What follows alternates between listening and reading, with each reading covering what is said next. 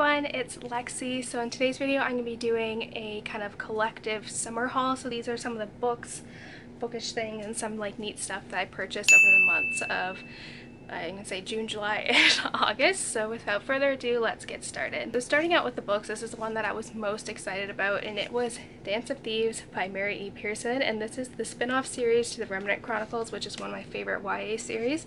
And so I really love this book, and when I found out she was doing a spin-off series in this same world, I was really excited, and you'll see this book in my August wrap-up and also my kind of reading vlog for this month if you want to go and check that out. But I really enjoyed it, and yeah, it just kind of takes place in a real, like, very interesting world. I mean, some of the characters that were part of the first series are also kind of mentioned and kind of featured in here as well, but I love the new cast of characters and how this expanded the world and kind of played off of how the last one ended. So this one was really good, so I was really excited, and this cover is just stunning.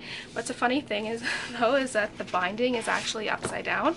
So usually when you read a book, you're reading it like this way, but if you do that, it is actually upside down. So there was a little printing error with this one, which I thought was funny, but every time I was reading it, I feel like I was reading it upside down. But that's a funny little thing with that book, but nevertheless, I still love it despite its kind of flaw there. So they've been re-releasing the Harry Potter books based on their anniversary, so they're having these fun house editions. And so when I was in Canada, I ended up picking these two up because they're kind of based out of Bloomsbury, which is like a UK Canadian publishing company.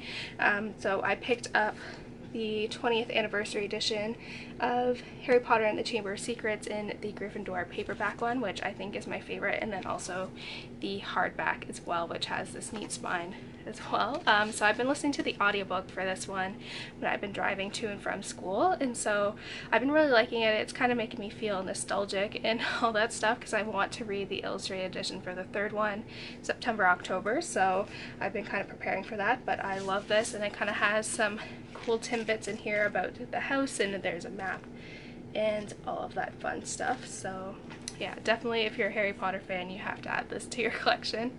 So these next two are part of a series. So I read Poison Study back in July, and I actually was pleasantly surprised by that. So I ended up picking the next two books in the trilogy, the second one being Magic Study and then Fire Study. And it's just a unique, kind of different YA fantasy, and there's very few YA fantasies that I find myself really enjoying.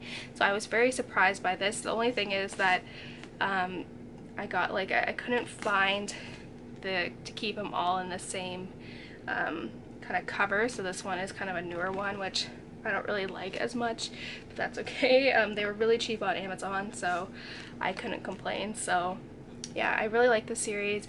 I talked about it more in my July wrap-up, and if you want to go see that out, but it's a really quick read, but I was really invested in it. It's unique.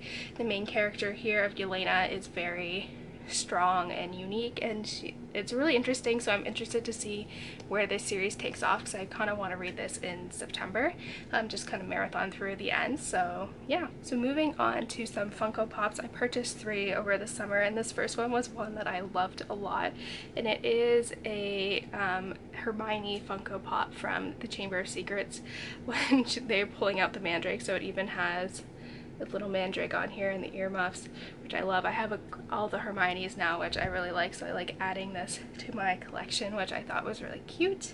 I also got an Elastigirl one from The Incredibles. Me and my sister ended up seeing Incredibles 2, and it was a lot of fun. So I saw that they released kind of a new one, so I had to get one for my favorite character from that movie, and I can't wait till it comes out on Blu-ray because I'm going to be watching it again.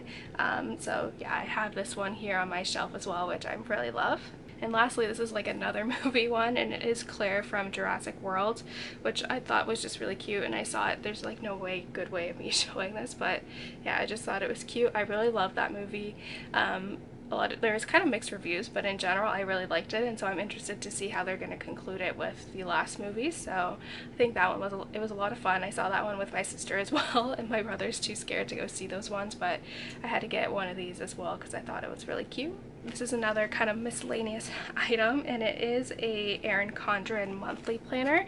I'm kind of flipping it this way because this way has my name on it, but I usually do weekly stuff in my bullet journal, and the one I currently have, my academic planner, goes until December, so that's what I've been using for my weekly one. And so kind of come 2019, which is what this one is, it just shows months, so let me kind of quickly show it. It just has months, and then it has a couple of kind of pages that you can take notes on, and this is what I usually use for my YouTube videos. I usually would just print them out, but I wanted something in here like this so I could actually bring it around and kind of plan, and I really liked this floral design as well. So this is my first one having like this spiral one, but we'll see. I'm interested, I'm excited for 2018 to actually kind of be able to use it, so I'm really looking forward to that. And lastly, I have a few kind of concert miscellaneous things. So this first one here is a concert t-shirt from Kelsey Ballerini for her Unapologetically tour, and she had a sale on her website July 4th kind of week, and so I got this for a really cheap price, and if you're one of the first orders, you also got an autographed like poster. So I'll just kind of insert a picture of it here, which is neat. So this is the fourth thing of hers that I've had signed, which is really neat. One of them was in person, so that's really neat. But yeah, this is what I just kind of wear around the house, which is fun. So I got it a big, like a size bigger, so it's like my bedtime one. And then we also ended up going to the Taylor Swift concert in Toronto. It was the one with Bryan Adams when he came on, so that was a lot of fun. And so I also got a t-shirt here as well with the tour dates on the back, and that was probably one of my favorite concerts. I loved it. So I have that. I got like a little Reputation keychain, another like patch that I just keep this on my bookshelf for, it just says Toronto, Ontario, which was a lot of fun. And then I also got the tour book as well, of course. So this was the third time I've seen Taylor Swift, and it was a lot of fun. We were really, really close, and she came really close. So you'll see more of that in my monthly vlogs on my other channel. So yeah, I had to get this as well. And it was also, if you wait after the concert, they give you like a discount code, 20% off, so I saved quite a bit on this, which I was very pleased about. Oh, and I also forgot to show you that I also got a tour poster for the Taylor Swift concert, which I'll kind of show you a clip of it here, which I totally forgot about because I hung it up on my wall, even though I was looking right at it when I was filming. But I also got that as well to kind of commemorate that day. So I also ended up on the Taylor Swift website getting this Meredith and Olivia little pouch, which I use for work, which I talked about in my What's in My Work bag. And it's really nice. It's quite big actually, and some of the prints on here are a lot of fun, so that was just another thing that I included in that order. And then lastly, at the end of June, we went to the Alan AJ concert with me and my brother and sister, and so I also got the Promises Tour t-shirt on the back as well, which was really neat. I grew up listening to them, and it was really neat. We were really, really close, and it was at the House of Blues, so it was a lot of fun. It was really hot though that day, but it was a lot of fun. So I wish I had picked up a Sugarland concert t-shirt, but they didn't have any online, so I'm hoping kind of when the tour ends they'll kind of put on there from when I saw them. But yeah, that's definitely one I'll be picking up if I can find it in the future. But yeah, that's basically everything that I purchased over these summer months. And yeah, there's a couple of exciting books coming out for this later half of the year that I'm really excited about, so keep your eyes peeled for that. But yeah, thank you guys so much for watching, and I will see you guys next time. Bye guys!